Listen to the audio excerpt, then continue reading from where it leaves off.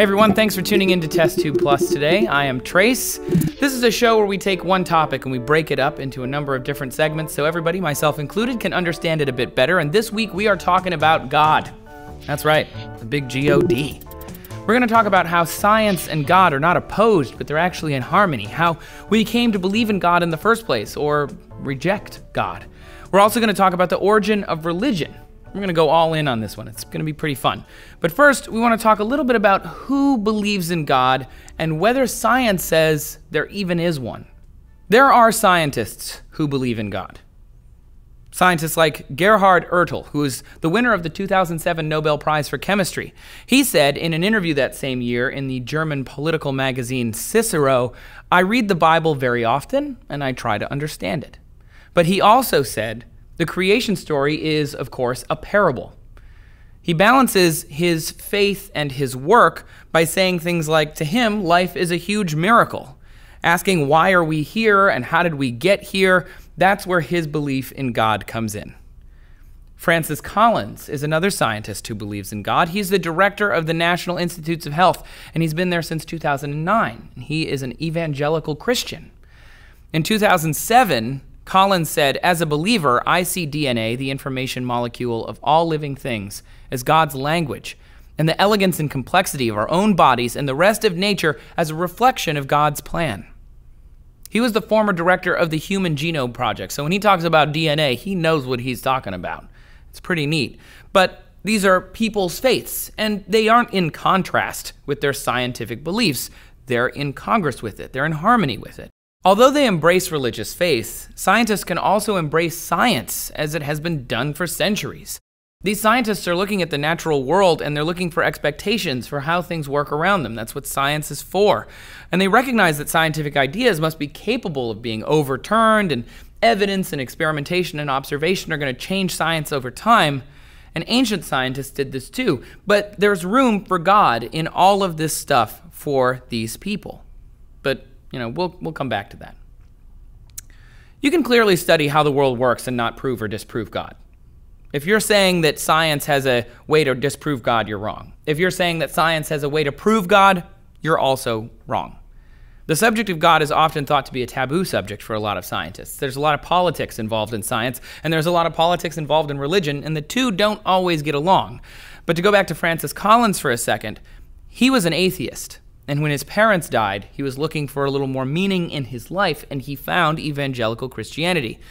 He claims that the subject of God and religion in the science world shouldn't be taboo, and he often speaks freely about his Christian faith. And we shouldn't disparage him for that. That's his personal choice. And as long as your work doesn't get in the way of your life and your life doesn't get in the way of your work, why would anybody care what it is that he believes?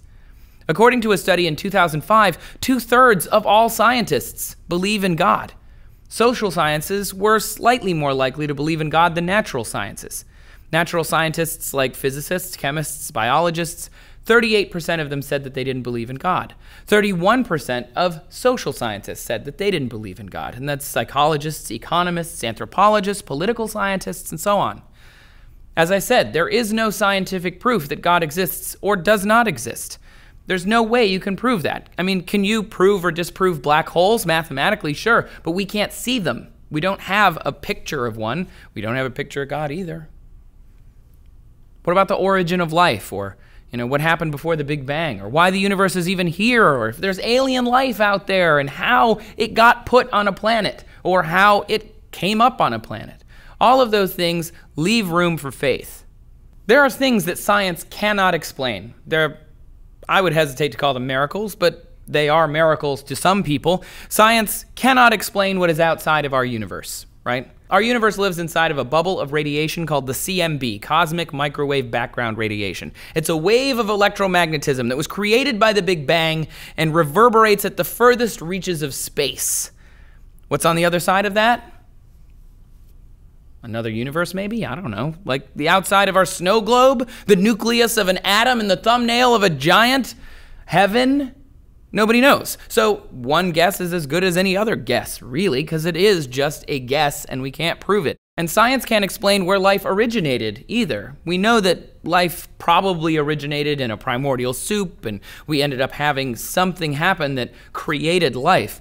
But Eric Metaxas wrote a piece in the Wall Street Journal exploring science's proof of the existence of God, explaining it like this. We are at the right distance from the sun so that temperatures are conducive to life on our planet. We have the right atmospheric pressure for liquid water on the surface of our planet. We have the right ingredients for life here on our planet, the right heavy elements, the right organic molecules, all in the right place at the right time. We have the right amount of water. We have, all of these different things that are perfectly balanced to give way for life. And then on top of that, the life became intelligent. That's pretty rare, and it's pretty unlikely. And in his view, perhaps God intervened. He's not entirely wrong. All of those things are incredibly unlikely, though as we discover more about planets and as we discover more about our universe, what was once unknowable will be knowable. We can't scientifically prove that he is wrong or right and that God didn't, flip some kind of switch to turn life on. But for me, at least, we can, over time, show more and more of the picture of this, more and more of life's origin until God lives just in a little bubble of coincidence at the end of what we know now. And we don't want God to be a switch flipper, right? That's not a safe, secure place to leave our faith. There's more to it than that. God could work on another level that we can't even understand. So even with all of science's methods and abilities of experimentation and observation, we won't be able to know what God is anyway. And that's fine. God could work on another level that we don't even understand. Even with the scientific method and all of our observation and experimentation, there might not be a way for us to test whether or not God is a thing, or at least not in the foreseeable future. I mean, something that we talked about when I was younger, when I was in high schools with some of my teachers who I was on the level where you could talk about religion with your teachers at school. We talked about who's to say the universe wasn't created in 6 days, but that a day for God is not a day for man, right? 6 days doesn't mean 6 rising and set of the sun on earth. It could mean any number of different things. We don't know. You don't have to read religious texts as literal interpretations based on our point of view. The Bible has a whole lot more digestible material when you read it as an abstract explanation with metaphor and parable. The leader of Christian Science, not Scientology, mind you, Christian Science, Mary Baker Eddy, wrote in the religion's textbook, Science and Health, with Key to the Scriptures, that when reading the Bible, the reader should take the inspired word of the Bible and not a literal translation of the text. God doesn't have to be a person. It doesn't have to be a thing. It doesn't have to be a man or a woman or a spirit. God can be unexplainable. It can be anything and nothing, and that is okay because God doesn't have to be any one thing, because religion is very personal. So God could exist if you decided that God exists. On top of all that, God could not exist at all, and that's also fine. We could be making all of this up and trying to figure out something that's not even a question. It's not even a problem. It's not up to me to decide for you whether or not God exists or doesn't exist, and vice versa. But this is a question that people have, and it's something that science has looked at, and it's looked at it for the whole history of this field. But for some reason, we ignore it. Why? I know this is a sensitive subject, but, why do people shy away from discussing this, especially openly and honestly? Do you believe in God? Do you not believe in God? Tell me about it down in the comments and express why. Try to not attack each other. Come on, we have a pretty good community here on TestTube Plus. Tomorrow I'll come back to find out all about how some of the scientists who don't believe in God feel and why. And subscribe for more TestTube Plus so you get all of our videos every single day. And if you can't wait until tomorrow's episode, you can go back and watch last week's episodes all about languages and where they came from. They were awesome. I hope you liked those as well. We delved into it pretty deep. Thanks for watching.